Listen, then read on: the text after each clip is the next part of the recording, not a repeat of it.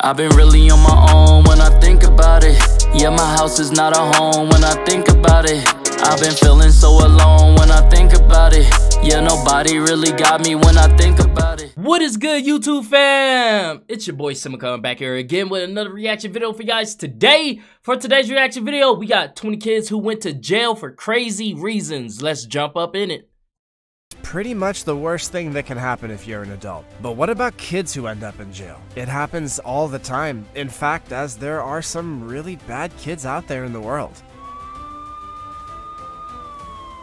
And sometimes there's just no other option left other than to jail them for the safety of others. From the teen who killed a newborn baby to the youngest American ever given a life sentence, here's 20 kids who went to jail for crazy reasons.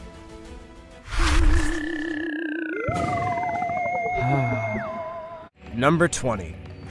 Nicole Kimpfmiller, teen charged with newborn's murder.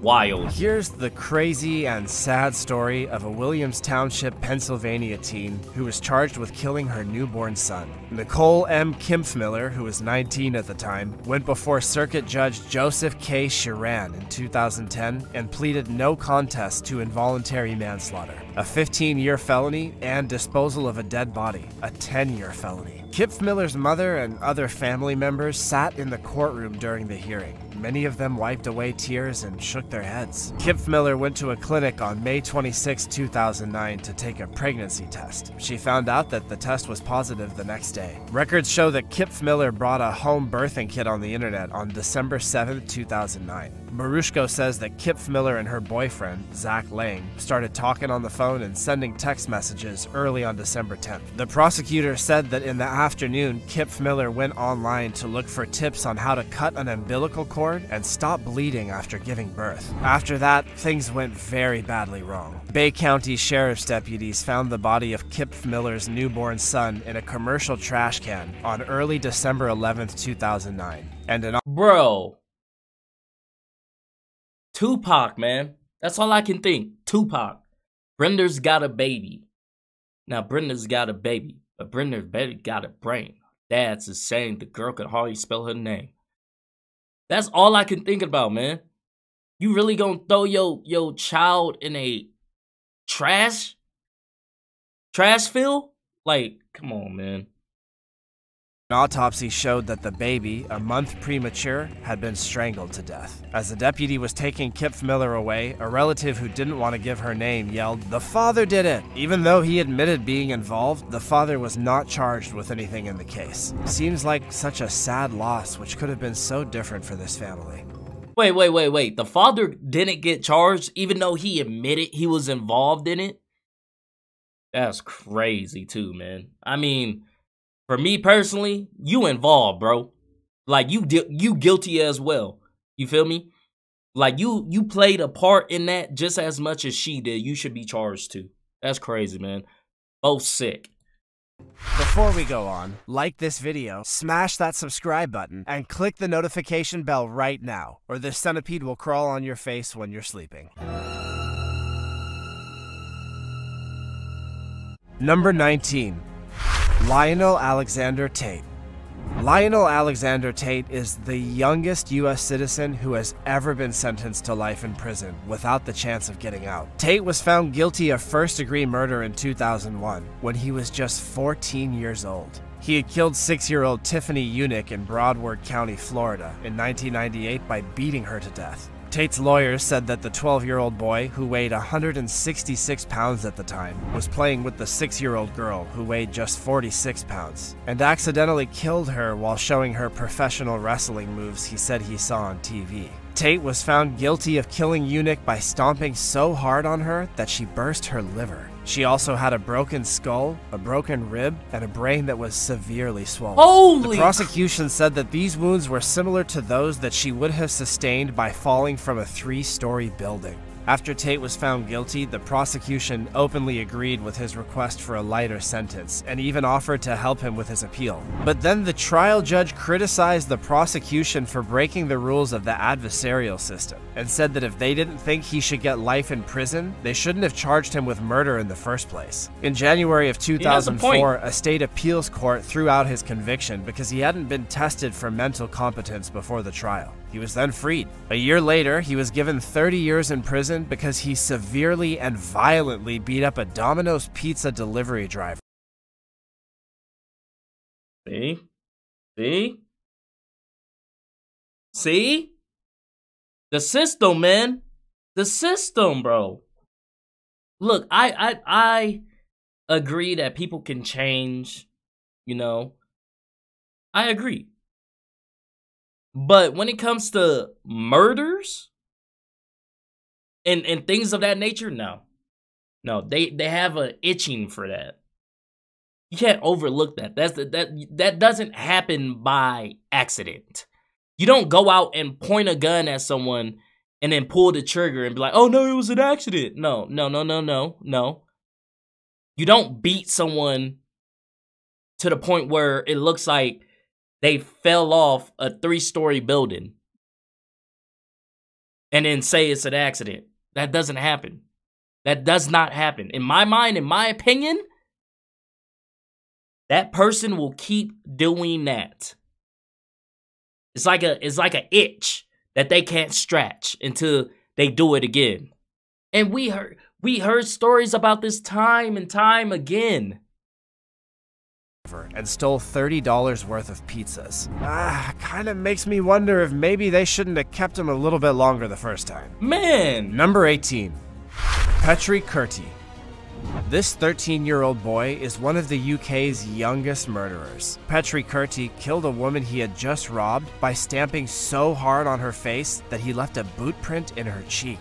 CCTV footage shows the horrific scene when Kurti attacked and killed Glynis Bensley, who was 47 years old, on a street she had walked down every day for years. He then ran to a nearby park in Smethwick, West Midlands, and bragged about the brutal attack, which is usually a bad idea if you don't want to go to jail. The schoolboy was sentenced to at least 12 years in prison and will be on probation for the rest of his life. Zoheb Majid, age 20, who was also in the case, was given 10 years in prison for manslaughter and robbery.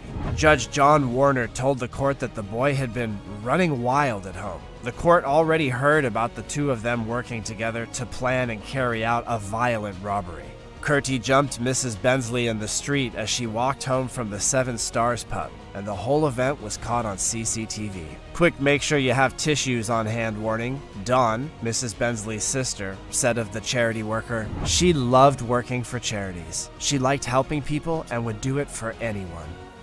Number 7. Why does bad things happen to good people, bro? Man, y'all better throw away that damn key on that, man. Come on, bro. 17. Alex King, who at 12 confessed to killing his father, arrested in Florida crash. Derek King, who was just 13 years old at the time, snuck up on his sleeping father on November 26, 2001 and killed him with an aluminum baseball bat. Alex King, Derek's younger brother, was also part of the plan to kill their father, Terry King, who was 40 years old. Alex was only 12. The boys then set their house on Cantonment, Florida on fire to hide what they had done. When authorities in Escambia realized something was wrong with the story, the boys came clean. Reports said that the King brothers killed their father. This is a letter addressed to Terry. Is that right? Yes, sir. Who is Terry in this letter? My dad. Because convicted child molester Rick Chavez convinced them to. The Kings were tried as adults, and Derek was given 8 years in prison. Alex was sent to a juvenile detention center for 7 years. By 2009, both Derek and Alex had been released from prison. They had spent about a third of their young lives behind bars. Derek is still living in Florida. Alex was put back in jail for a short time in 2011 for breaking his parole. When he got out, he moved to Texas. Chavez was found guilty of being involved in the death of Terry King and other crimes, and he was sentenced to 35 years in prison. Number 16. Robert Thompson and John Venables.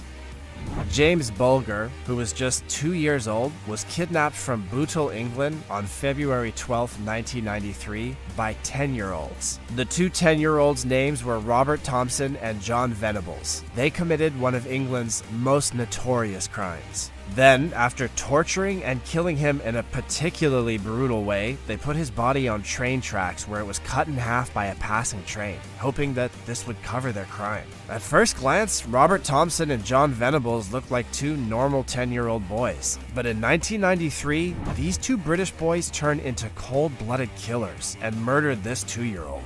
The United Kingdom was shocked to the core by how young they were and how cruel their crime was. Robert Thompson and John Venables took James Bulger from the New Strand shopping center in Bootle, while his mother let go of his hand for a moment to take her purse from her handbag. Bro, that is so wild, bro. That this kid would never grow up and experience life. Like, he didn't even have a choice, you know? And that's what hurts so much, is that kid was helpless, you know? And it's sad for all parties, to be honest, you know, because these kids are throwing away their life, you know? They're throwing away their life for what? For what? And I'm a firm believer in, you're just, evil it's you're born with it.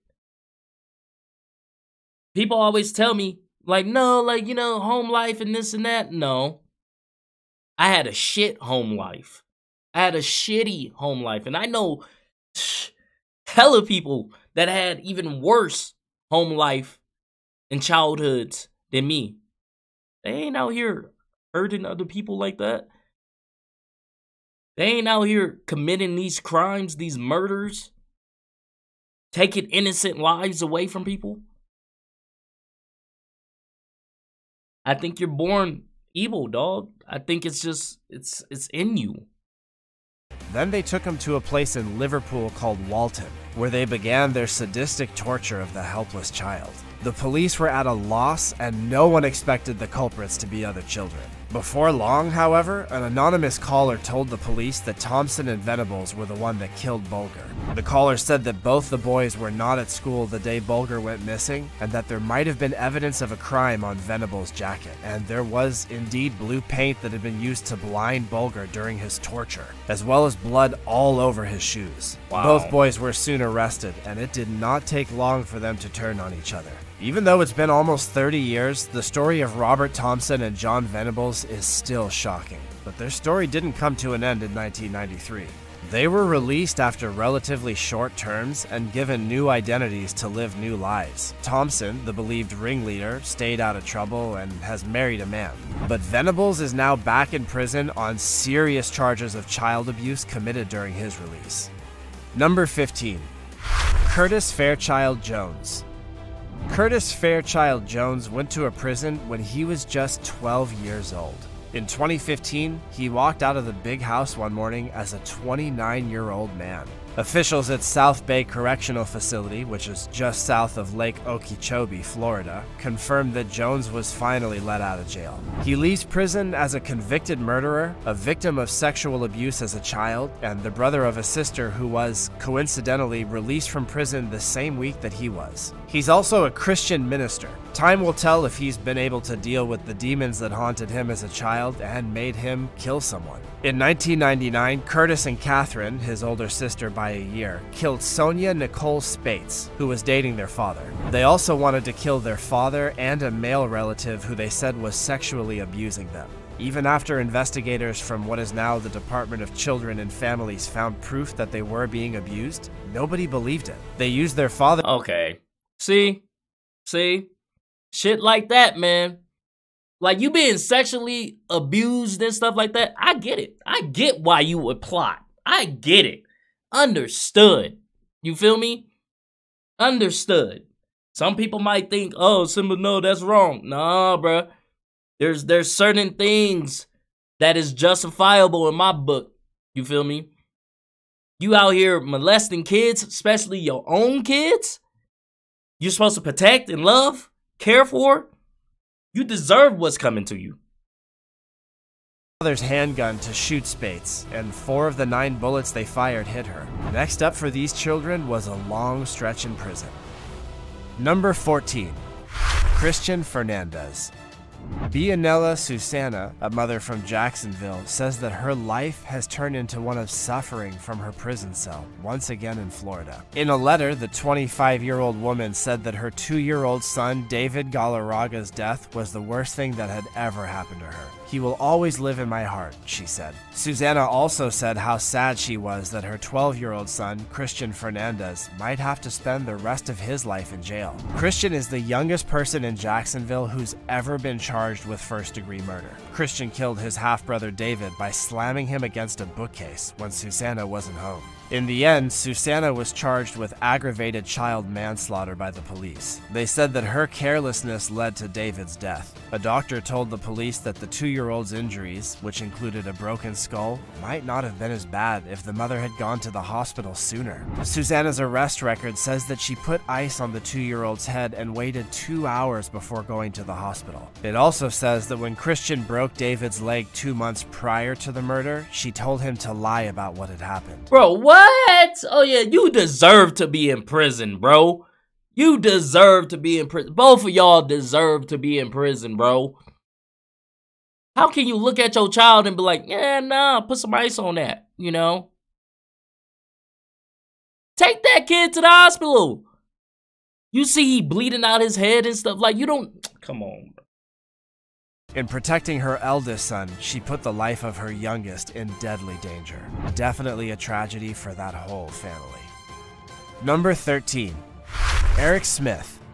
Eric Smith spent 28 years in prison for killing Derek Robbie, who was 4 years old at the time, in 1993. He got out of prison in February of 2022. Doreen Robbie always made sure to walk with her 4-year-old son Derek the short distance to a park nearby the family's home in Savona, New York. But that morning, Derek's baby brother was crying, so she had to take care of him and let Derek walk the short stretch to the park alone. Storm clouds moved in soon after Derek Robbie left home, and it started to rain. Doreen Robbie remembered, "I had an awful feeling," as she ran to the park to pick up Derek. Once there, she found out that he didn't show up. Nearly 5 hours later, Derek's body was found near the same park in a small patch of woods. Later, evidence showed that Derek was lured into the woods where he was strangled, beaten with rocks, and had Kool-Aid poured on his wounds. As the investigation went on, the police talked to Eric Smith, a 13-year-old boy from the area. But Smith's family and the investigators thought he knew more than he was telling them. "I'm sorry, Mom. I killed a little boy." That's what Eric Smith told his grandfather after the family begged him to tell them what he saw the day that Derek Robbie was killed. The whole nation was shocked because they didn't understand how such a young and innocent-looking boy could have done something so terrible. Number 12. Antonio Barbeau. Back in 2013, as he was given his sentence, this 14-year-old boy who killed his 78-year-old great-grandmother with a hatchet broke down and cried in court. Antonio Barbeau had just been sentenced to at least 36 years in prison for the murder. When he turns 50, he'll be free again, but his whole youth will be behind him.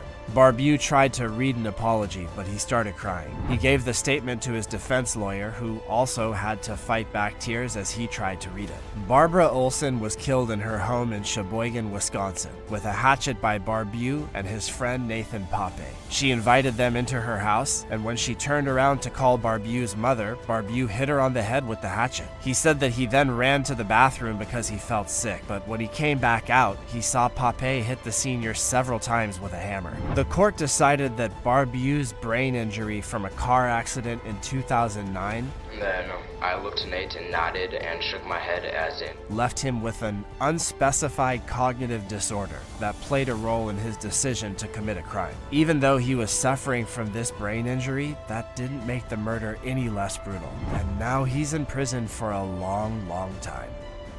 Number 11. Elizabeth and Sandra Anderson. It's scary to think about kids who killed their parents, especially if those kids are now back out and living free again. Linda Anderson's 2 daughters, Elizabeth and Sandra, are 2 such children. Because the murder happened when both girls were under 18, the Canadian court did not reveal their true identities. Instead, their story was told using aliases. If you live in Canada, you might already know about these sisters and not even be aware of their terrible past. Linda Anderson was killed on January 18, 2003, when her 2 daughters decided they could no longer deal with their mother's drinking and depression. At their home in Mississauga, Ontario, the 2 girls gave Linda drugs and then drowned her in the bathtub. Wow. Police soon found out about the murder because the teenage girls told their friends all about it, and the friends informed the police. The girls were found guilty and sentenced to 10 years in prison. After 4 years, they were let out on parole. Both of them went to college, and they're both in their 20s now, living under new identities. Number 10. Bro, what? Brenda Spencer.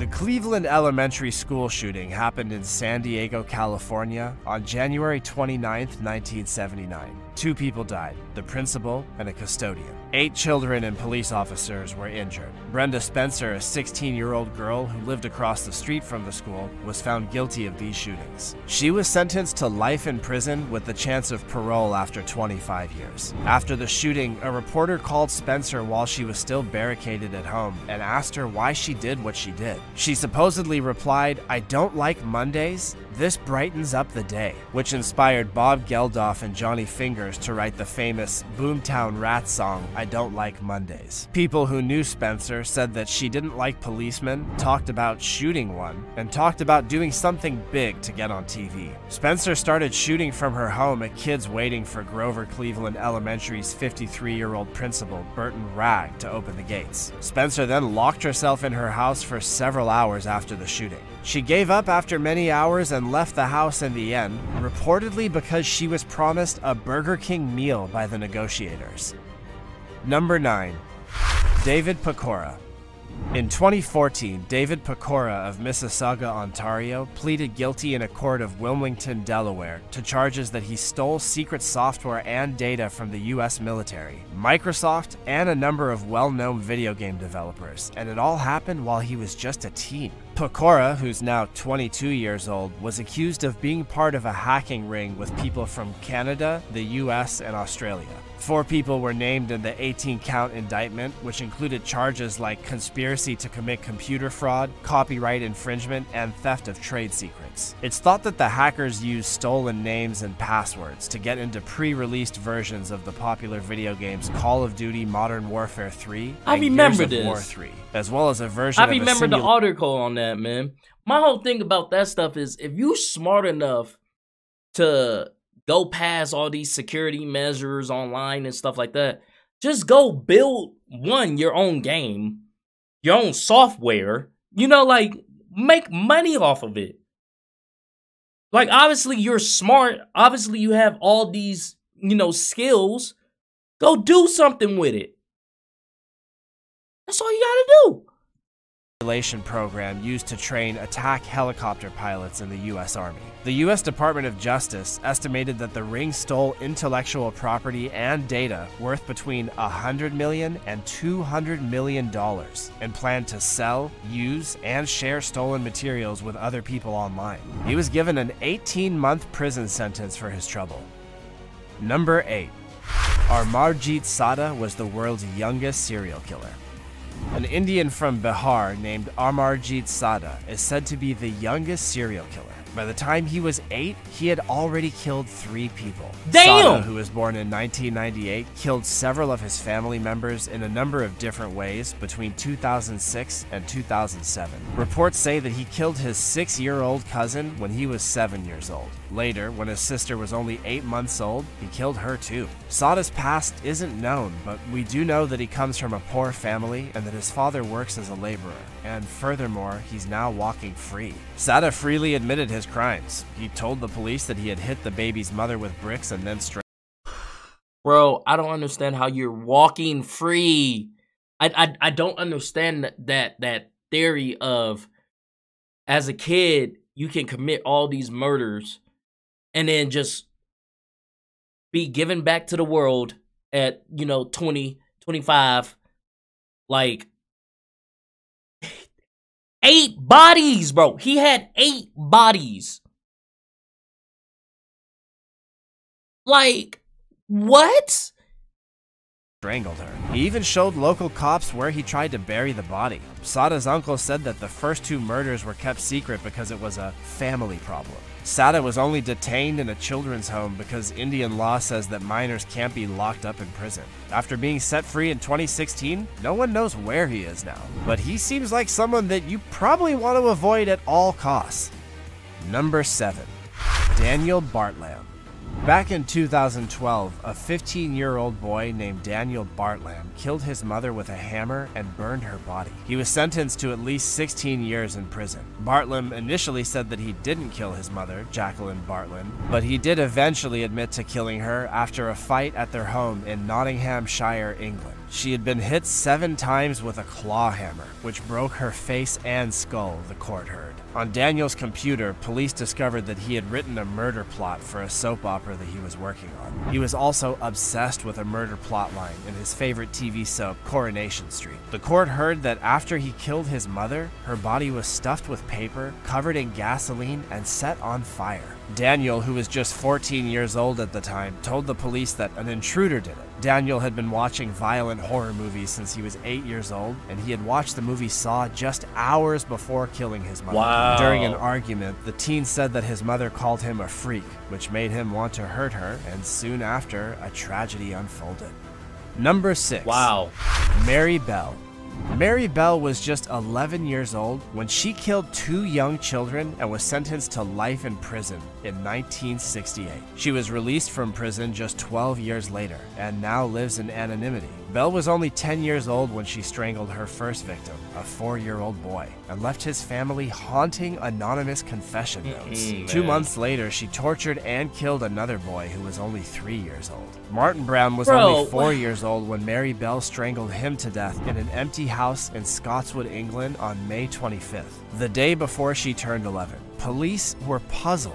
A little blood and saliva were on the victim's face, but other than that, there were no obvious signs of violence. Mary, however, was telling her classmates that she had killed Martin Brown. No one believed what she said because she was known as a show-off and a liar. That is, until the body of another young boy was found. Mary Bell and her friend Norma strangled 3-year-old Brian Howe on July 31st, 2 months after the first murder. This time, Bell used scissors to cut up the body, cutting his thighs and his penis. On the day Brian was buried, Mary was seen hanging outside of his house. When she saw his coffin, she laughed and rubbed her hands together. Finally, police called her back for a second interview, and Mary made up a story about seeing an 8-year-old boy hit Brian on the head the day that he died. She may have said this because she knew that police were getting closer to the truth. She said that the boy was carrying a broken pair of scissors when they asked her about any weapons. That was Mary Bell's big mistake. The press and the public didn't know that the body had been cut up with scissors. It was a fact that only the police and the person who killed Brian knew, and that meant that she was the one, to the shock of an entire nation.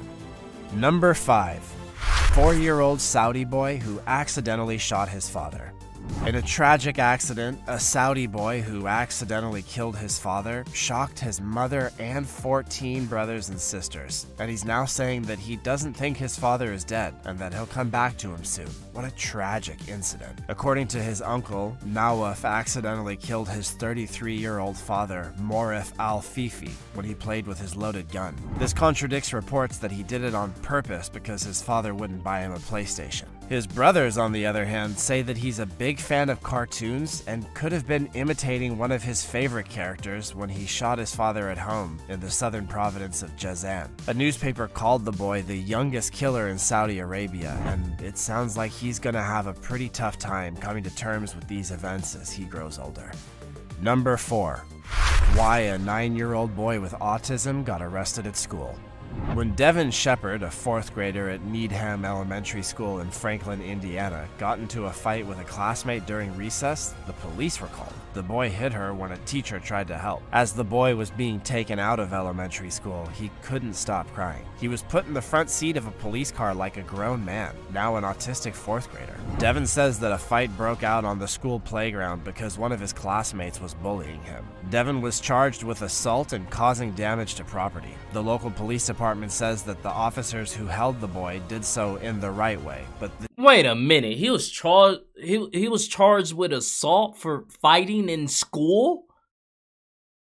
Look, man, I got into a lot of fights at school, bro. A lot of fights, and some bad ones. Like, I'm talking about riots and stuff. Never got charged with assault. Never got handcuffed. I got suspended. I got expelled. Went to Consolation School. Never got charged with assault. That's crazy. The general crazy. public was outraged at this excessive use of force. Devin was arrested and held for 20 minutes before he was let go. Since then, all charges against him have been dropped. Number 3. 10-year-old boy arrested for sending threatening messages, cops say. In May of 2022, a 10-year-old Florida boy in the 5th grade was arrested and charged with making a written threat to shoot up a school. When the suspect, a student at Patriot Elementary School in Cape Coral, Florida, allegedly sent the threatening text, the school threat enforcement team was notified right away, police said, and they started doing an analysis. Due to the child's age, the case was taken over by the Youth Services Criminal Investigations Division. After detectives talked to the boy and found a good reason to arrest him, the police took him into custody. In the wake of the deadly mass shooting in Uvalde, Texas, in which 18-year-old gunman Salvador Ramos killed 19 children and 2 teachers, there are very strict responses now to threats like these. Number 2. UHP trooper pulls over 5-year-old boy driving parents' car. Troopers with the Utah Highway Patrol say that a 5-year-old boy was stopped while driving his parents' car on the freeway at the start of the pandemic back in 2020. The patrol said that a trooper in Weber County stopped a car because he thought the driver was drunk. Turned out it was a 5-year-old boy. Wow, he was actually doing a pretty good job, all things considering, and look at that nice controlled stop on the shoulder. UHP said the boy told troopers he left home after a fight with his mom, during which she told him she wouldn't buy him a Lamborghini. So he decided to take the family car and buy one for himself in California. Troopers said that he might not have had quite enough money to pay for the supercar because he only had $3 in his wallet. Well, maybe he was trying to get some kind of a deal based on his really good driving skills. That's crazy, bro. Number what? 1. Video shows Whitehall police catch 3 teens and a 12-year-old in a stolen Hyundai. In August of 2022, 3 Ohio teens and a 12-year-old were arrested after they crashed a stolen Hyundai into a Whitehall police car. 3 police cars got in front of the Hyundai and stopped it from continuing. The driver, who police said was 16 years old, tried to get away by crashing into the police car and another car. Officers were able to get the Hyundai jammed between the other cars and bring the joyride to a halt. Bro, what? The driver of the stolen car was in fact 16 years old, and the other 3 passengers were also pretty young, 12, 13, and 15 years old. Bro, but you're 16, you know better than that. Like, you know better. Especially with this situation, like, if they're backing you in, you feel me, like, boxing you in, you know not to ram your car into, like, you should know better. Police said that when they pulled the 16-year-old out of the car, he was smiling and laughing, but I guarantee he won't be laughing when his sentence gets read out loud. Man. Are you more worried about— Nah, these are wild, bro. Truly wild. If you guys like this video, go ahead and hit that thumbs up button for me. Thank you guys for commenting, sharing, and subscribing, and I'll see you guys next time. Peace.